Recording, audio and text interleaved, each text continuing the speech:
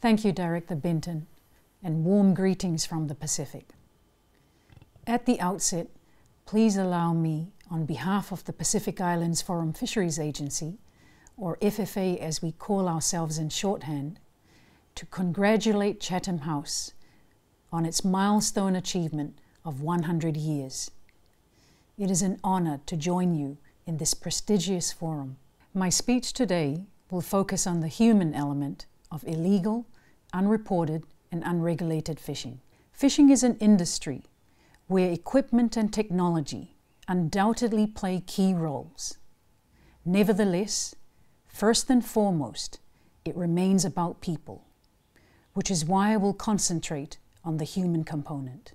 There are many roles in the tuna fisheries sector: administrators, vessel operators, enforcement officers, processors, observers and crew, just to name a few. In the context of IUU fishing, I'll be highlighting three groups in this sector.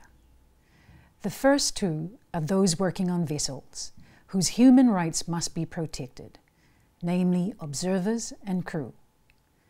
The third group is what we call at FFA, persons of interest, people involved in IUU fishing. These are very different groups, but there are developments in FFA's work which I would like to share with you. It would be remiss of me not to reference gender in a speech about the human elements in fisheries. We all recognize the important role that women play in the fisheries sector.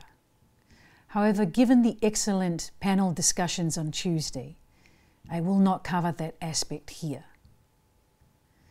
This is a priority for FFA, and we look forward to contributing further initiatives in this critically important area. Let me now give you a brief overview of FFA's work as a precursor to the key theme I will explore. The FFA mission is empowering FFA members to take collective and national action for the sustainable use of offshore fisheries resources. To achieve this, we have 4 high-level regional goals. These are to maximize economic returns, enhance social benefits, combat IUU fishing, and extend regional solidarity. We in the Pacific have long recognized and practiced cooperation as the cornerstone for achieving these goals. This slide shows you the vast area under our 17 members jurisdiction. Over 30 million square kilometers, which equates to over 28% of the world's exclusive economic zones. Our latest economic data shows that the value of access fees paid by foreign vessels to FFA members has continued to increase over recent years, rising to a record high of $555 million in 2018. These fishing revenues contribute directly to the livelihoods of our Pacific people, allowing them to build much-needed schools, hospitals, roads, and infrastructure. Other associated benefits include food security, employment, and economic development. Our Pacific home is the only region in the world where all major tuna stocks are considered biologically healthy, and we are working together to keep it this way. FFA members also take pride in demonstrating global best practice for monitoring, control, and surveillance activities directed at combating IUU fishing. We were honored to have our integrated MCS framework acknowledged with the first prize in the 2019 Stop IUU Fishing competition run by the Global Monitoring, Control, and Surveillance Network.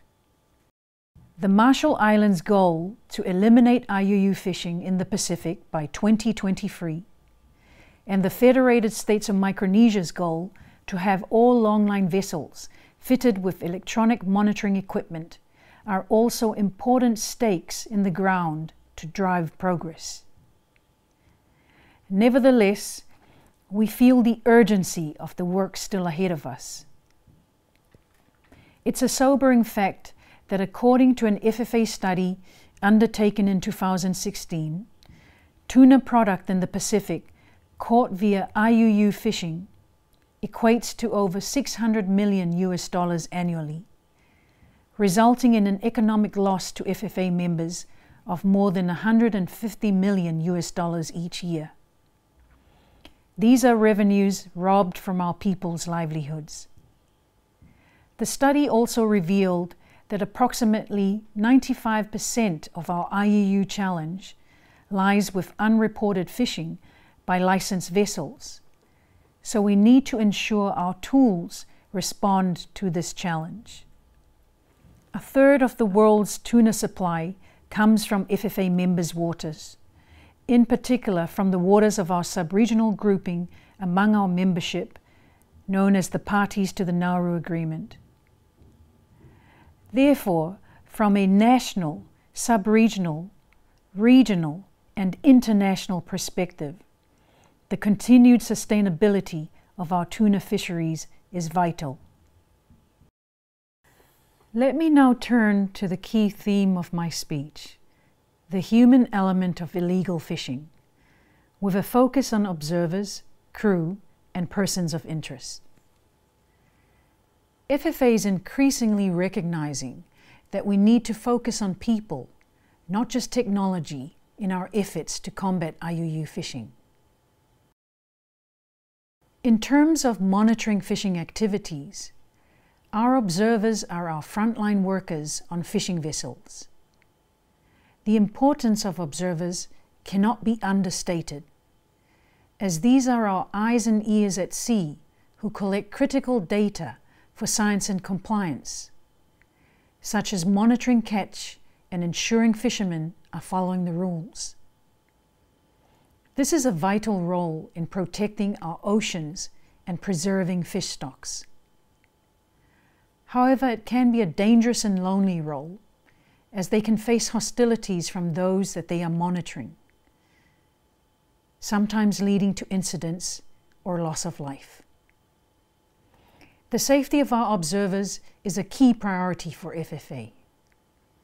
Steps taken by our members include establishing conditions of access to our waters to include minimum safety standards for observers, and our push at the Western and Central Pacific Fisheries Commission for the adoption of an observer safety measure. With the COVID-19 pandemic, the immediate impact has been on our observers. For their health and safety during this global pandemic, FFA members have had to temporarily suspend the use of observers to monitor activities on vessels as well as transshipment of fish between vessels. It's important to underline that whilst these temporary measures are in place, we still have an integrated suite of tools in our MCS framework, including vessel log sheets, vessel monitoring system, and transshipment reports to collect much-needed data. The current situation also provides an impetus to prioritize work on tools such as electronic monitoring and electronic reporting. These technologies will support the observer's role. However, the repatriation of FFA observers due to the coronavirus risk has severely impacted their livelihoods. Therefore, the FFA will explore ways in which the role of observers can be broadened to ensure they are not heavily dependent on fishing trips for income, and that their valuable data analysis skills can be applied readily on land, for example, to analyze the data collected through electronic monitoring. Similarly for crew, there is much work to be done to improve their working conditions on vessels. There has been a lot of coverage highlighting this form of modern-day slavery, and we have a collective responsibility to address this. FFA members drove the adoption of the resolution for minimum labour standards for crew at the Western and Central Pacific Fisheries Commission in 2018. Notably, This is the first regional fisheries management organization to make a stand for crew. In addition, our members adopted a landmark decision last June for minimum conditions of access to their waters relating to crew employment, such as ensuring there is a written contract for the crew member, humane treatment of crew, decent and fair remuneration, proper medical care, and sufficient rest periods. It does not end there.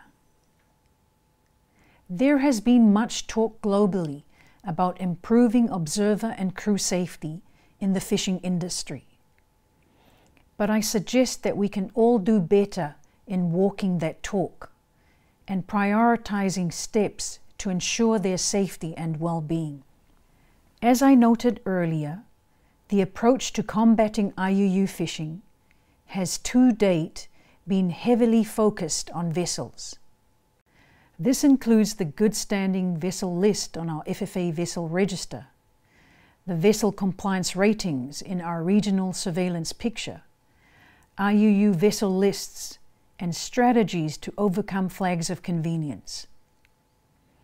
However, in order to more effectively combat IUU fishing, we must actively look behind the vessels at the persons, natural and legal, operating and controlling the IUU vessels.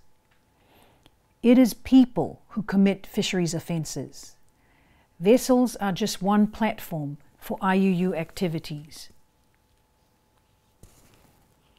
Persons of interest profiling, including information about the history and performance of persons, would be extremely valuable as a tool for proactive decision-making and increasing the information for decision makers. A key task in this project is to go behind the corporate veil to reveal beneficial owners, to ensure that key persons involved in a vessel's IUU activity are held accountable, and not just the vessel owner and master. Our ambition for world-leading standards and the resilience and adaptability of our Pacific people has been revealed again during this global pandemic. We have a continued determination to work together. In conclusion, I have every confidence that we in the Pacific can persevere and be successful with these key elements at a regional level. However, this is not work that we can do alone. We all recognize that IUU fishing is a global challenge. The people factor inherent in our industry must be addressed in a more concerted way. The benefits of cooperation are manifestly positive.